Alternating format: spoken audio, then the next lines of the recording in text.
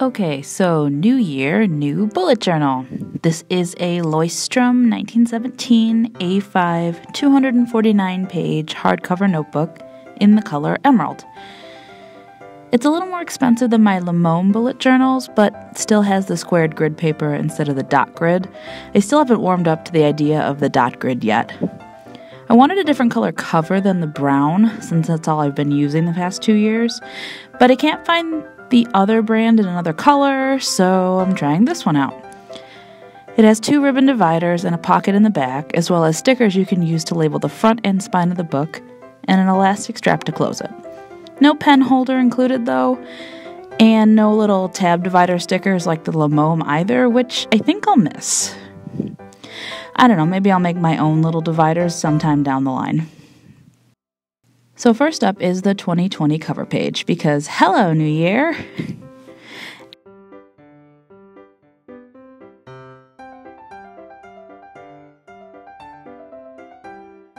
After that, there are index pages, which I'm not sure I liked.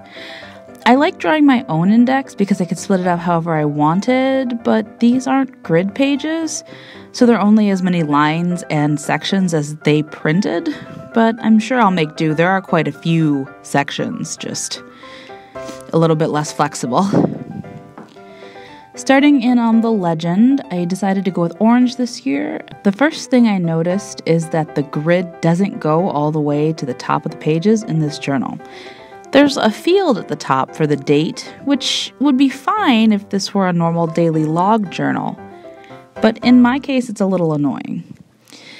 But since it's also printed with the same grayish ink as the rest of the journal, if I draw over it, it shouldn't show through too badly, I'm thinking.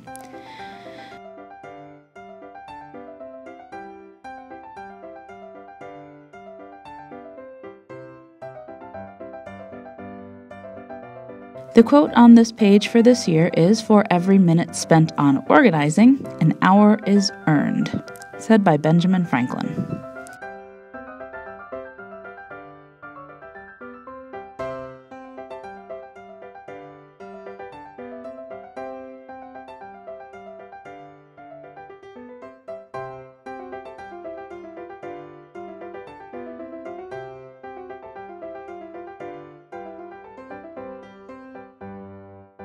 For the monthly calendar overview, I stupidly forgot that I don't make all the beginning setup sections the same color.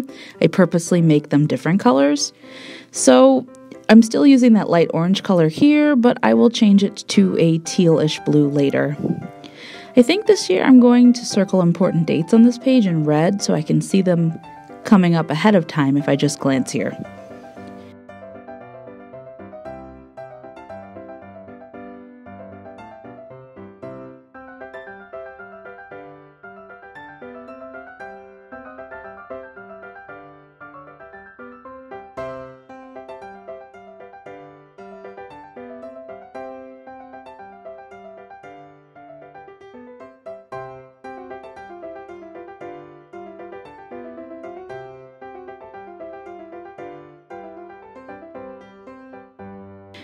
Next are New Year's resolutions. I usually put a quote across from the calendar and then the resolutions go in a different section.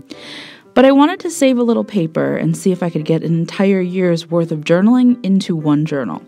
So I was consolidating where I could.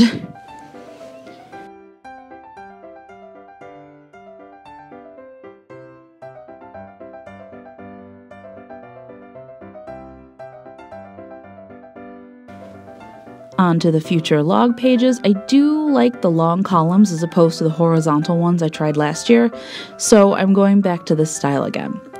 I feel like the columns are more conducive to making lists, and I do love lists.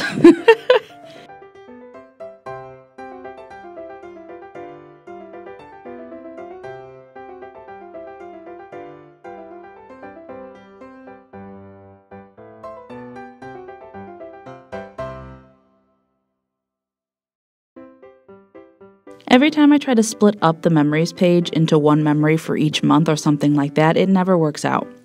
I usually have a few good things happen in one month, or nothing happen at all, or so it always seems. So this time I'm just labeling these 2 pages for memories, and I will just draw them in or write them down as necessary.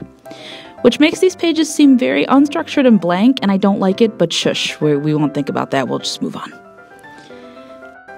Ideas for videos I should make are next. I decided not to worry about books to read or TV shows to watch. I always seem to make really long lists in past years and never actually got around to watching or reading anything, or at least very few things on those lists. So it was sort of a waste. Just video ideas this year. I included a TikTok logo because I really would like to try out that platform, maybe possibly, since I missed out on Vine when that was a thing. But yeah, so that is the end of my 2020 setup. Stay tuned for my January monthly setup.